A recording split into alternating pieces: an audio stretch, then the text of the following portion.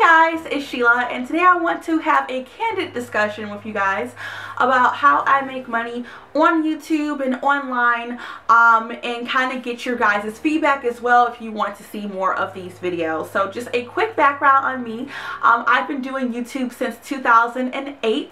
I became a partner in 2009 sometime, and then in 2011 I won YouTube Next Up, which was a contest that Google hosted where they gave 25 creators from the US $35,000 and training in New York. I got to meet like top YouTubers. I got like $1,000 gift card to B&H to buy a new camera and things like that.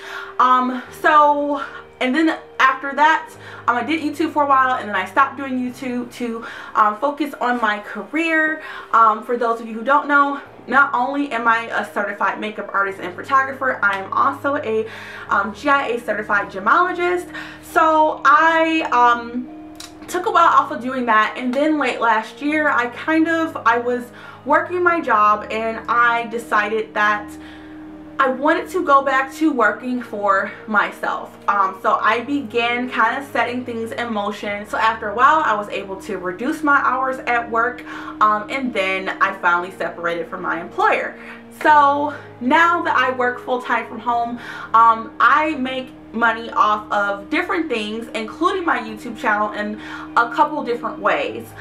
So as someone who has under 10,000 subscribers, there are ways to monetize your channel. So I just want to speak from my experience with that. So if you're not subscribed to my channel, make sure that you subscribe and join the fam. But I have about 8.7 subscribers right now, 8.7 thousand subscribers as I make this video, and about 1.2 million views collectively. So for me, I wanted to kind of share with you guys kind of my tips and tricks and things. So there's 5 ways that I monetize my YouTube channel, and one of those ways is through sponsorships. And I do sponsorships on my own. I have companies that reach out to me that want to sponsor my videos. I will connect with companies if I feel like. I'll reach out to them and try to connect with them if I feel like my content is going to be a good fit for their brand. And then also I use different websites where I can find sponsorships through. One of those websites is called Famebit. So I started on Famebit in February, and I've done almost 20 paid sponsorships through that website, and so that's about 3.5 months now that I have been on Famebit and actively kind of reaching out to brands, and brands have been reaching out to me through Famebit. So it's been a really great experience. So I wanted to share that with you guys. There are other websites out there where you can get sponsorships, but I really like Famebit because Famebit to me has the freshest platform, meaning that the team at Famebit is constantly reaching out to brands. So every day there's new brands and new sponsorship opportunities on Famebit. Famebit is a website where basically there's brands that run campaigns, and they're basically looking for people with social influence, be it YouTube, be it if you have a lot of Instagram followers or Twitter followers or Vine, and different, I think Tumblr too might be one on there. But the requirement is that you have to have at least 5,000 subscribers or 5,000 followers or viewers on any given platform to be able to join the website.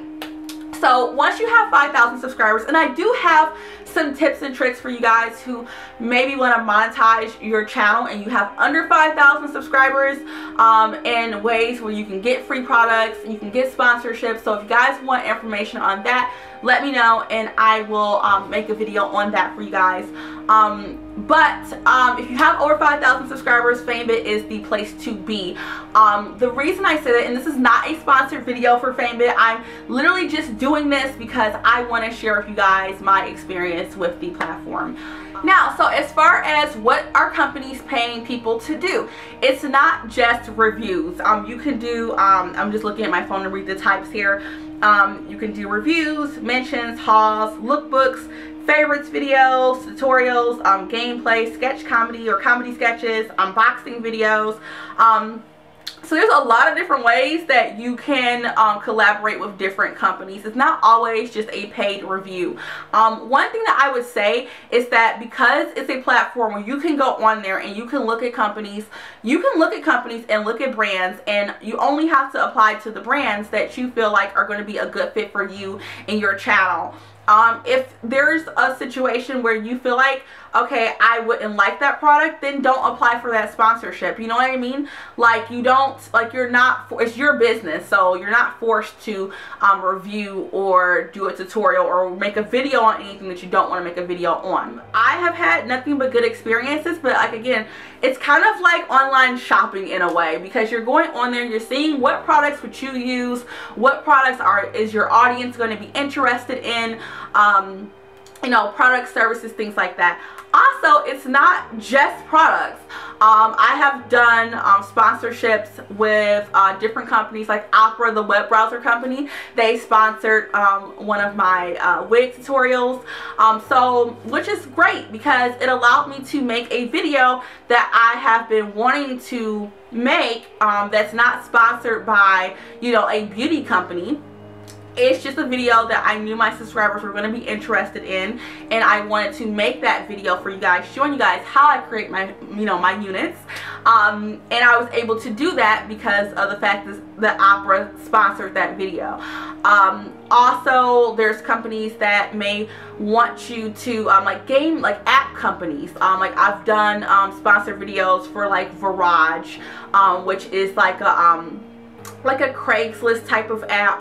Also for like gaming apps, like for Mother's Day, I did a sponsored video for Best Fiends, where the video wasn't a whole, it was a video that I was doing a dedication to my mother for Mother's Day, and they had like a 30-second feature in the beginning of that video. So there's a lot of different ways that you can do it. It doesn't have to be a video all about a product. It can be a mention. It can literally just be you saying, you know, hey, I like this product, or hey, I'm using this product, or whatever. And so that's a great way too, where you can even have a video where you may have a couple different brands that are sponsoring that video and mentions. You can have that as well. So there's lots of different options on how you can go about doing it. Now, as far as getting sponsorships when you have a lower number of subscribers, so my recommendation would be to apply often. I feel as though, like, some people who say, well, I don't really get that many sponsorships through there, or I haven't got a sponsorship through Famebit yet, and you have to be persistent. So I look at it this way: Famebit has, like, nothing works unless you do. You have to put in the time and effort towards working towards something, and it's a lot of trial and error. So you have to figure out what proposals work. Literally, I would go research the company, research the website, see what they're about, see what the brand's about. A lot of times, especially the companies that want to work with smaller YouTubers like myself, a lot of times these are, you may be talking to the owner of that company, for all you know. A lot of times you're not talking to the marketing person, you're talking directly to the owner of that company.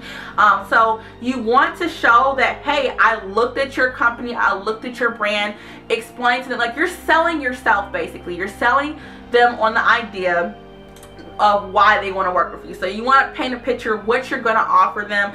I have now, throughout doing different sponsorships, I have kind of figured out the things that companies tend to come back and ask. So I include those things in my proposal. I tell them what I'm going to offer them, you know, what I'm going to do, how I'm going to do it, when I'm going to do it, everything like that, and why. It's always a good idea to say why you feel like your channel is a good fit for their brand. And the great thing about Famebit too is I've had a lot of companies that have worked with me multiple times through Famebit. Even just recently, there's a video that you guys will be seeing very soon. I'm very excited. It's a tutorial it's a natural hair tutorial, and you guys will be seeing that soon. But that is from a company that I've worked with before. They sponsored other videos. They liked my work and working with me. So when they decided to put up another campaign, they reached out to me and said, hey, they want to hire me again for this campaign. So I feel like if you do quality content, content is king. Because if you do quality videos and you show them what you can do, and that's another thing that I would also suggest, is that if you have, a lot of times companies want to see that you've done a certain type of content. So if you do beauty videos and you've never done a cooking tutorial, it may be harder to get companies to sponsor your cooking videos that you've never done. So those of you who may be like on platforms like Oxley, or you're just receiving free products, that's a good opportunity to show what you can do. Like basically your channel is, think of your channel like your channel is an advertisement, because companies are looking at your previous content. So always try to be consistent and make your content the best as possible, and then those sponsorships will come. You can show a company then like, hey, I can do a video similar to this video that I did for this company, for your company, so we can get those same results for you, or whatever, you know. Like I've done a video on a watch, and as a result of that video I was able to get a sponsored video with Jord, which I absolutely love my Jord watch. I'll link that video at the end of this video so you guys can check it out. But I was able to get a sponsorship with Jord watches, and once I showed them like, hey, I've worked with another watch company, because that was one of the things that they specified in their campaign, was that they wanted to work with somebody who had already done, you know, watch videos or jewelry videos in the past. So the fact that I had already done a really awesome lookbook for another watch company, it made them want to hire me to promote their watches. And that's what you want to do. Like, you want to really reach out to companies and show them what you can offer them. So as far as everything else on the website, I love the platform. Basically, once a brand accepts you into their campaign, that money, the agreed upon price, that goes into like an escrow account. And then you submit your content. And I've got questions about this too, like, well, if you're submitting your content for approval, does that mean that the companies are basically like dictating like what you can say about their products? Okay, no. Usually when you submit your content for approval, they'll usually lately I have not had any issues where companies have asked me to revise anything.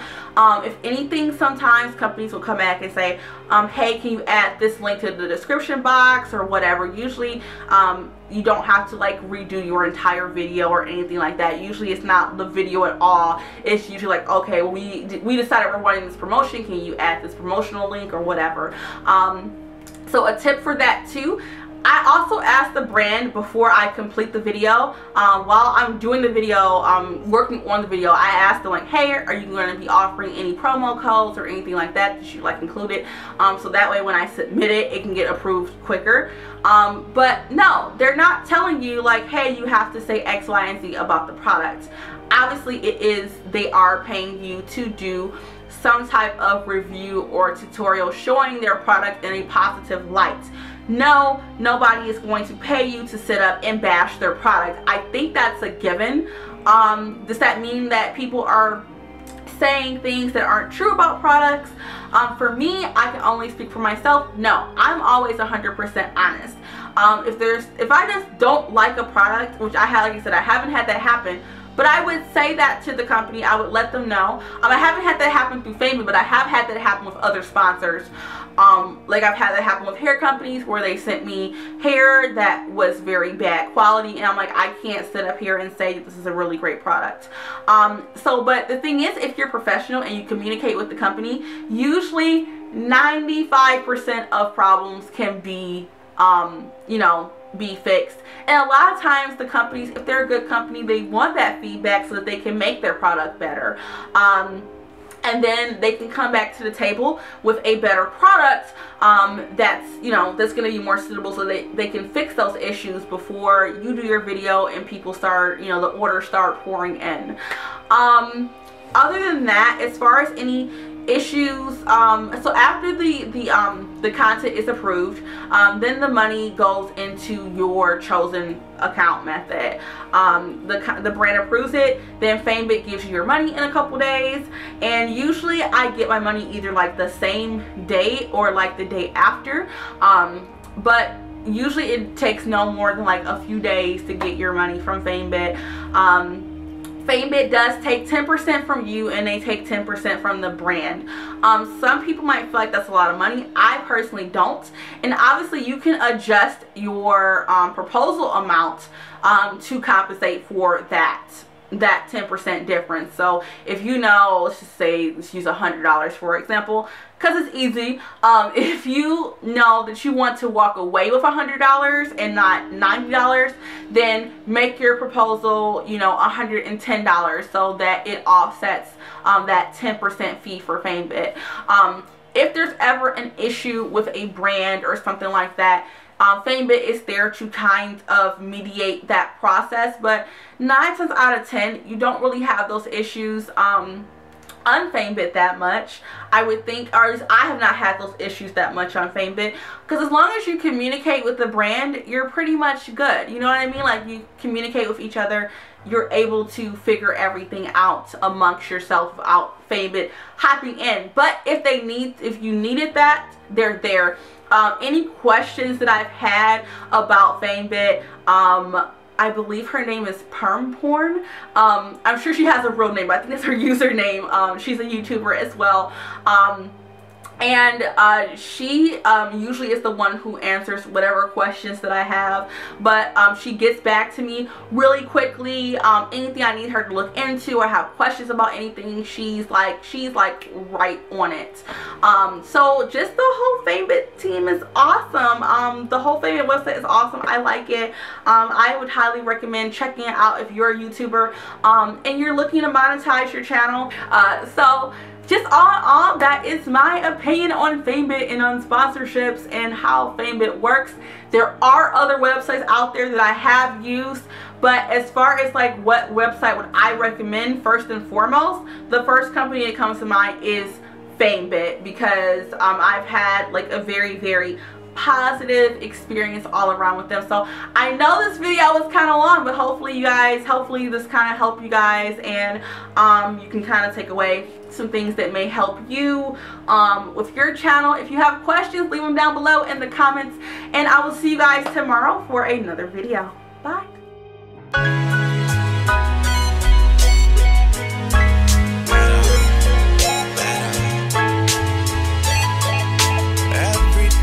Everything'll be alright, I seen the bigger picture. Don't worry about a thing, your baby got ambition. Dad, I got your back through the thin and the thicker. Hold your head up, I'm finna stack this bread up. Touring money pouring from commanding cross to get up. Lesson, giving it my all and never